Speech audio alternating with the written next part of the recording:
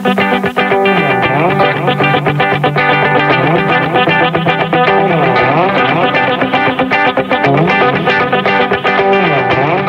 guys, once again welcome back to Ahoy Navigos.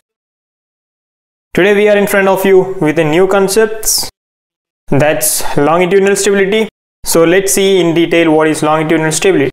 When a ship is at rest in calm water and even keel, the center of buoyancy and center of gravity will be in a vertical line as illustrated below. You can see in the diagram, ship in even keel draft, the COB and COG will be in a same vertical line. So this can be altered by two phenomena.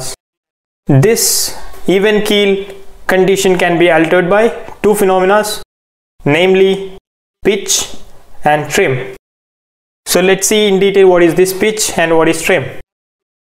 Pitch is nothing but the longitudinal inclination of ship about its pivot due to external factors like waves. Can be current waves or something that can alter your ship's longitudinal stability.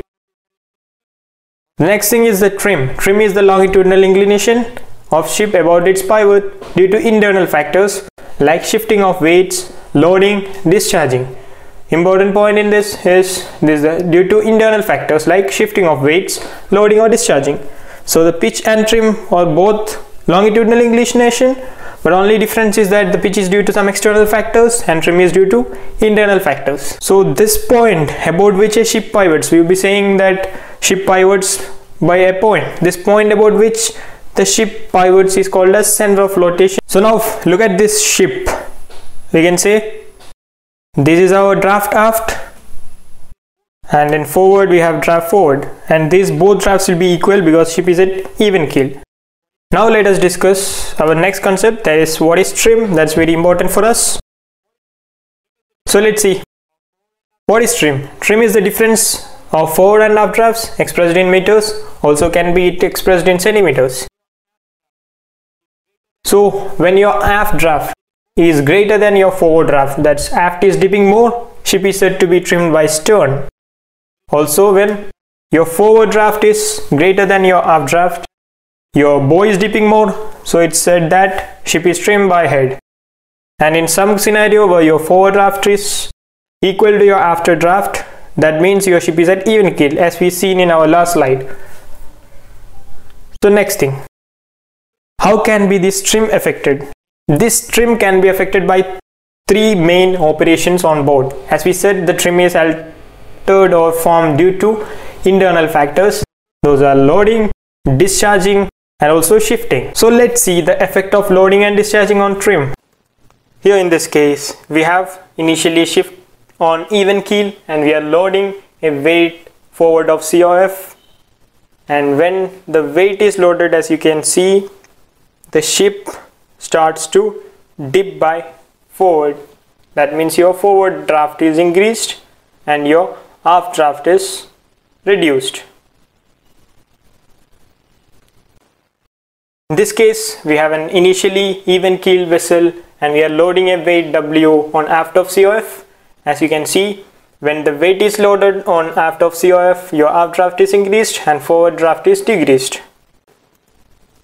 Here we have a case where the ship is dipped by head and we are discharging using shore crane a weight forward. Your vessel went to even keel, that the draft changed.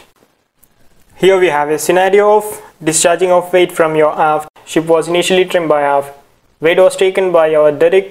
The ship went to even keel. So now we already saw how this loading and discharging is affecting your trim, and now for our understanding we will consider a scenario where we are considering shifting of weight and the effect of this shifting on trim and how we calculate total trim cost.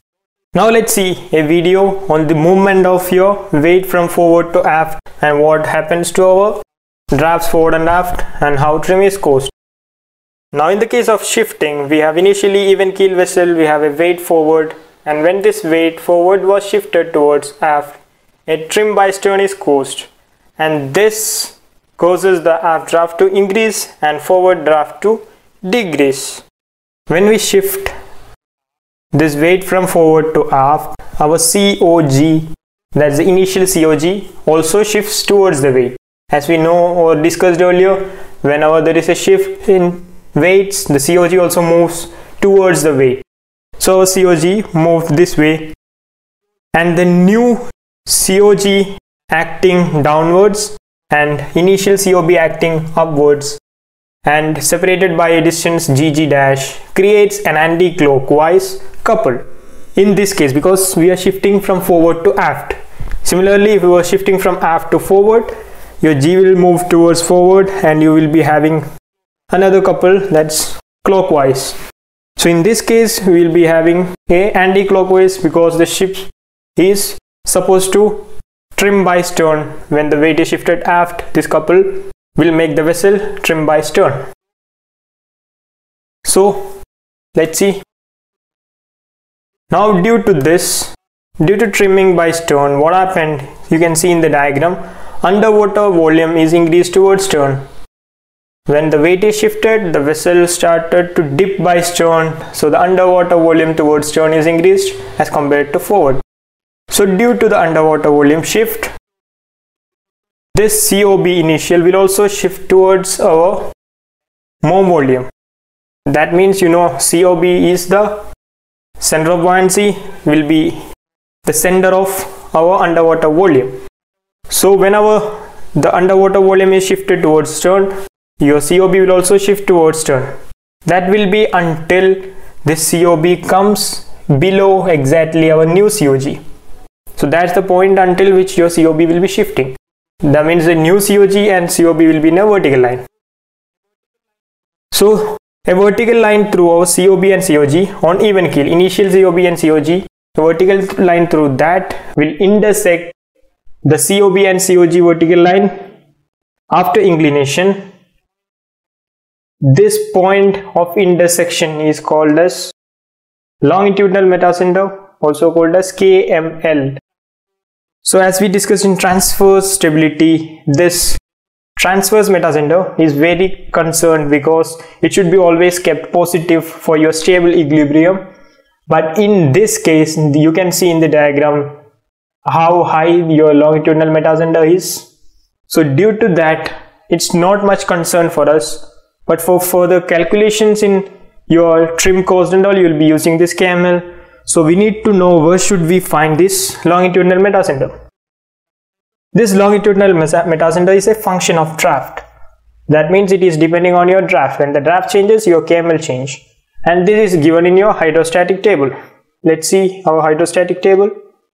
So your hydrostatic particulars, that's given in salt water 1.025. You can see for the particular drafts, KML, that's longitudinal metacenter, is also given. So you can see the length of our hinge ship was, as you know, 143.16, and you can see the KML how high it is. That's why I said this is not much concerned about the stability of the ship, but this is used in our future calculations for various other things. So now you can see in the diagram, we need to consider this triangle GG-M. This is for our calculation of total trim cost when a weight is shifted, loaded or discharged. So let's see, from triangle GG-M, we can say this is angle theta. So tan theta will be opposite by adjacent. In this case, opposite is GG-. So it is GG- divided by adjacent is GM. That's GM longitude. So we got our equation. Let's name this equation as equation number 1. And next we have other thing.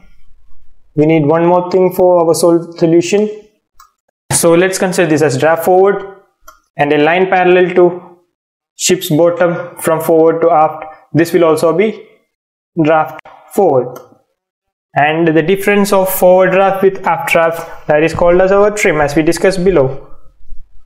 So this is our trim.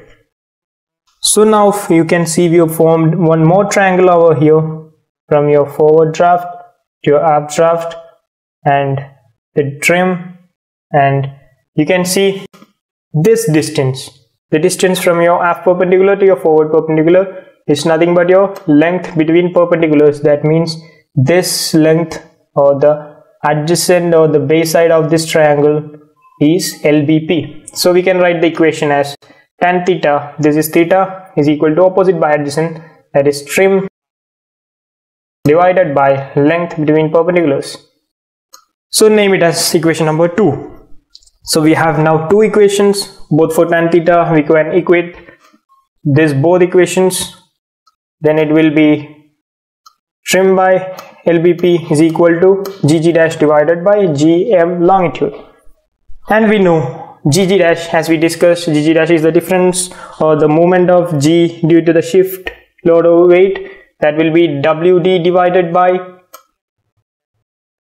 capital W, that is the weight of shifted weight and the distance shifted and the total displacement. So we can substitute this value in our equation.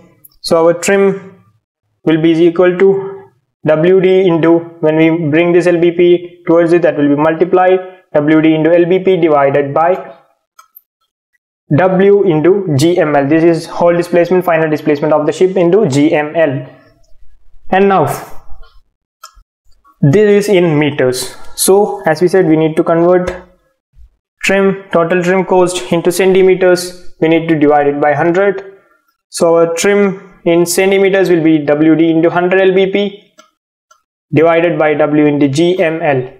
This same equation we can write it as also WD divided by, just topple it up, W into GML divided by 100 LBP.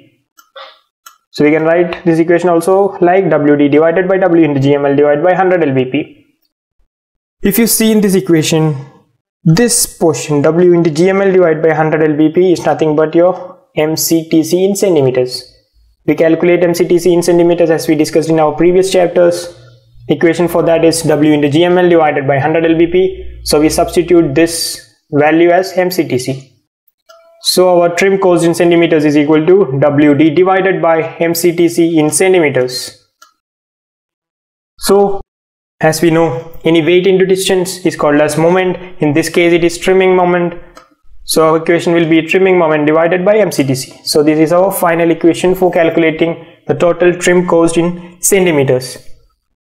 An important note one need to consider is MCTC for various drafts is given in hydrostatic table for salt water and need to be converted for all other densities. As we can see in our hydrostatic particulars, for each draft we have MCTC is given, and these MCTCs is for our salt water. If it is required to convert it into any other densities, you need to divide it by salt water density and multiply it by any of density required for you. Now let's see another last important concept. That's our center of flotation. As we discussed or said before, it is a point about which a ship trims, also called as tipping center. So there will be a point about which your ship will be trimming forward or aft. That particular point is called as center of flotation. This can also be defined as center of flotation is the center of water plane area of our ship. That means this center of flotation will be changing according to your drafts also. So it is indicated either from midships, forward or aft as HF. Can be said as your center of flotation is 2 meters forward of midship or 3 meters aft of midship. That can be also a method to indicate your center of flotation's position. Also it can be indicated from aft perpendicular, that's AF. So now if COF is midships, change of draft forward and aft due to loading, discharging or shifting would be equal. That means if trim caused by loading at aft is 40 centimeters, then stern would sink by 20 centimeters and bow would rise by 20 centimeters. That is equally. That means trim goes towards something, that area will trim by half of that total trim cost and the other side will rise by half of the total trim cost. So there can be scenarios where the COF is not midships. So in that case, how to find what is the change of draft in forward and aft, and we know that would never be equal, that will be unequal. So we can calculate our change of draft aft as AF divided by LBP into total trim cost. That is the equation to calculate change of draft aft when your COF is not midship and your change of draft forward will be total trim cost minus trim aft. For example, if trim cost by stern 40 centimeters, total trim cost is 40 centimeters, and the trim cost is by stern. That means your stern will be dipping and bow will be rising. And your AF is given as 63 and LBP is 140. From this example, we can say the COF is not midship, because if the COF is midship, it should be half of our LBP. That's 140 divided by 2. That's 70. But in this case, AF is 63. That means your COF is not midship. That means you will be having change of draft each end unequal. So we need to calculate what is TA. TA will be 63 divided by 140. That's your AF divided by LBP into total trim cost, that is 40 centimeters. And the answer is 18 centimeters. And similarly, the trim forward will be TC minus TA, that is 40 minus 18. That's equal to 22 centimeters. So since trim cost was by stern, so we can say stern will dip by 18 centimeters. That is, aft draft is increasing and your bow will rise by 22 centimeters. That's your forward draft is decreasing. So guys, this is all about our basics of longitudinal stability. Stay tuned to Ahoy Navigos. We'll be discussing more about solution for our type A problems of longitudinal stability. Thank you.